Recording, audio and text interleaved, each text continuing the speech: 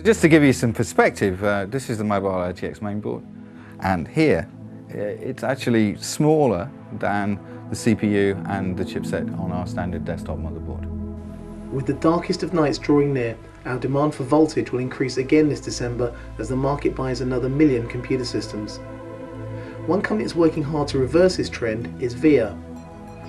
Originally famous for their chipsets like the KT133, 266 and 880, they're now pushing consumers toward low-powered green systems. As shoppers pack the glittering streets of London to buy last-minute presents, we managed to get an exclusive interview with VIA's Global VP for Marketing, Richard Brown. VIA, what we specialise in is very low-power x86 processor platforms. That is for green PCs and also for ultra-mobile devices and for notebooks. We've been in the business nearly 20 years now, and we began doing chipsets, and for many years we were one of the top chipset players in the world. And in the last 5 years we've focused more on building up our CPU business. This is a serious business with global reach. Does VIA have the engineering capability to create all of the core logic within a system? Yes, we have everything from the CPU to the core logic chipset and the graphics and the audio. 5 years ago, when we first started promoting our CPUs and we started talking about low power, people go, oh, very interesting, and then what's the megahertz? Then now, I think, particularly the last couple of years, there has been a huge change in people's thinking. I think people are more concerned about environmental issues. They're also very concerned about cost and about climate change and these kind of things. And now, actually, if customers complain, it's the power's not low enough for them. So I think that's a huge change in the overall psychology of the market. When we discussed power draw, Richard spoke as if VIA have a clear advantage over its competitors in this area. I think increasingly people are getting more and more mobile, and so battery life is becoming a much more important issue than before. And particularly when you're carrying around small devices, what you need is something that's going to last a whole day. So for example, here on this OQO, which is based on the VIA C7 processor, this I can use pretty much for the whole day. If you think about it, it's a very, very small device. It's powered by an x86 CPU. Runs a full set of multimedia and internet applications, yet we can still hit that kind of battery life within this form factor. You can use this for presentations, and it's great for small meetings during the day and also for taking notes. As we move towards convergence, creating and giving presentations covers just one aspect of a technologist's life.